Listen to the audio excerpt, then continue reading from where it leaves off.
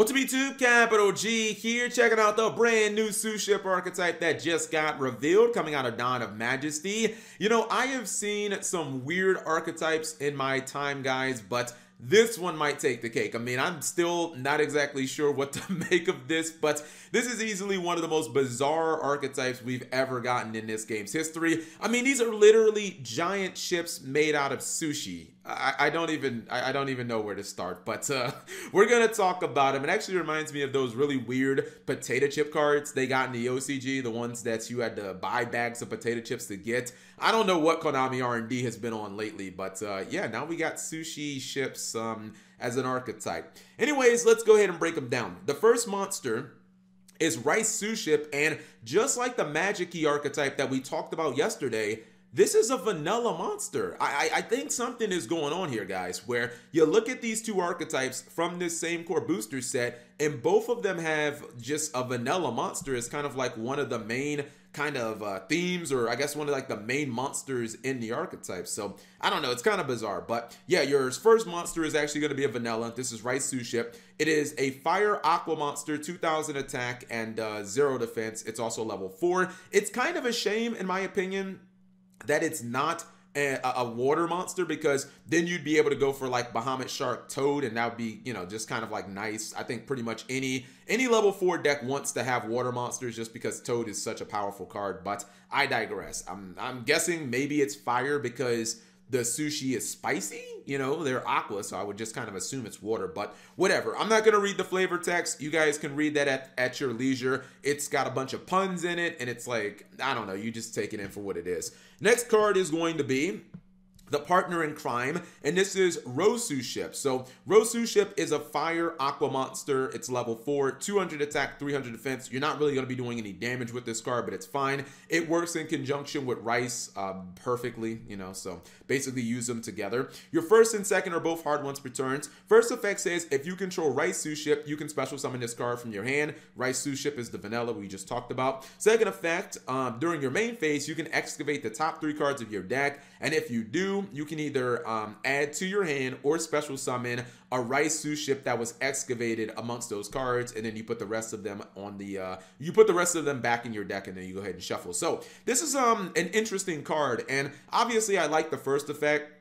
I really like these archetypes that say, you know, or archetypes that have, hey, when you control this monster, just special summon this guy, because obviously it means that any combination of the 2 cards is just kind of like a little bit of a combo, and it makes it fairly easy to like get into your play. But the second effect I thought was kind of weird. I was like, well, why is this excavating? I don't know. It's only 1 monster. What if I miss on my excavation? I'm not really getting that far. I mean, I see how obviously it's upside, but the field spell actually makes it so that you can stack your deck very similar to like Adamantipator. So the second effect is actually very good because it turns this card into basically like a 1 card rank 4 XC, or maybe if you want to go spicy, go for like some link summons or something like that, but it makes it very easy to get the second effect online. Now, because we got 2 level 4s, it does make a lot of sense for us to have a rank 4 XC monster, and our rank 4 is actually the Dreadnaught Sushi.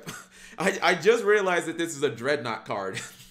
I wonder if this is this actually like somehow canon to the Annika Boom cards, because, you know, they have there's what, a rank 4 Dreadnaught boat, and that card lets you go into like the rank 10 trains. So maybe this card is like somehow part of that archetype. Anyways, it is a fire aqua XC monster, rank 4, 2200 attack, 300 defense. It's completely generic, so that's kind of cool, but you're probably only going to summon it in this deck because of the effects. It says if this card is XC summoned, you can apply these effects based on what monsters were used as material. So if you use Rice Sushi, again, that's the vanilla, you get to draw a card. If you use Rose Sushi, which is the effect monster, then this card can make a second attack during each battle phase. Your second effect says once per turn, when a Sushi monster special summoned from the extra deck inflicts battle damage to your opponent, currently, this is the only one. You can target 1 card they control and destroy it. So the ceiling of this card is actually pretty high. Like, I mean, it's not like a card that blows you away. It's not like Zeus or anything like that. But,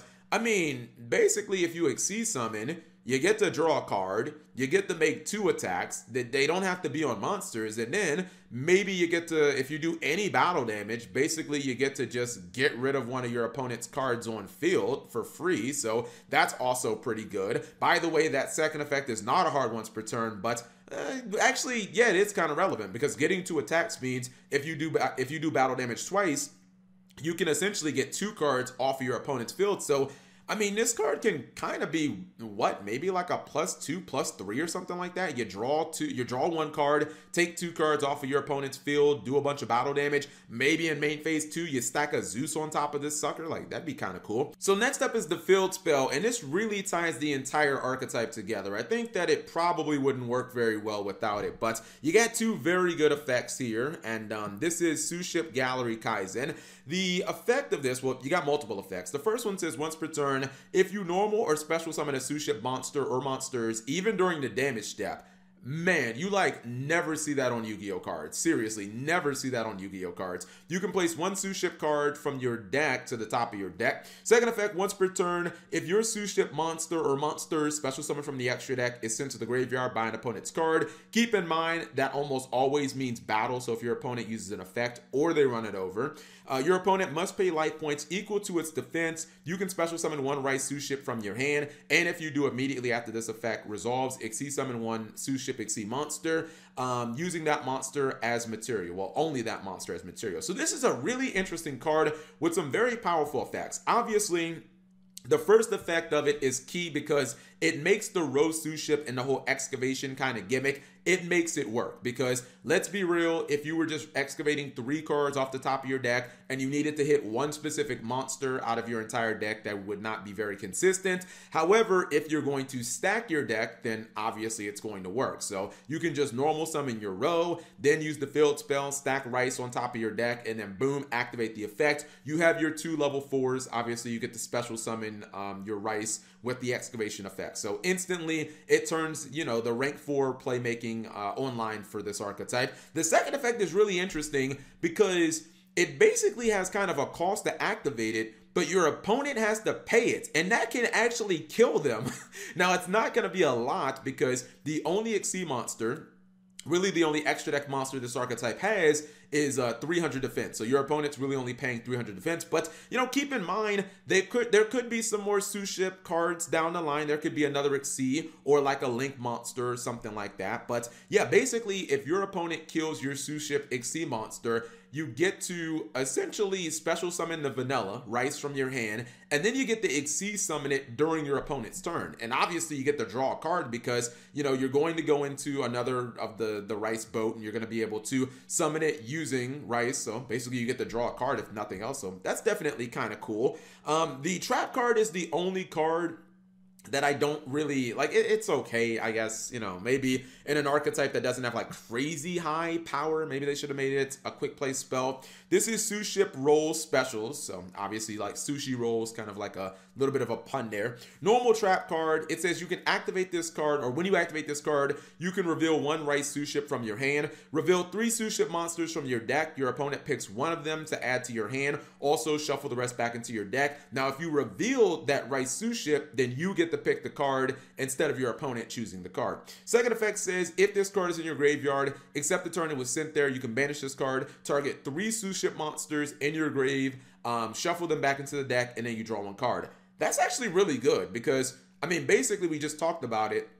If you open with the field spell in row, well then basically you have a 1 card XY, and that, you know, when that card dies, basically that's 3 Sushi right there that will be in your graveyard. So it instantly kind of turns this online. The first effect, I wish it was a defensive effect. If I'm being honest here, I wish it was something that like popped the card on your opponent's side of the field, or maybe like, you know, blew up monsters. Well, that's the same thing, I guess. But I think this archetype needed a defensive card. I mean, it can XY summon during the opponent's turn, and that's cool, but there really isn't any way of stopping your opponent or slowing them down when it comes to these cards. Anyways, I think this archetype is really neat. Like, some of these plays seem pretty legitimate, and I mean, honestly, like, with Zeus being a card, like, basically any XC deck is going to be kind of decent just because you can, like, go into Zeus. So, you know, Zeus will definitely be a card that this archetype wants to play. Anyways, whatever you guys think of Suships, aka giant boats made out of sushi, you leave that in the comment section below. Thank you guys for watching, as always.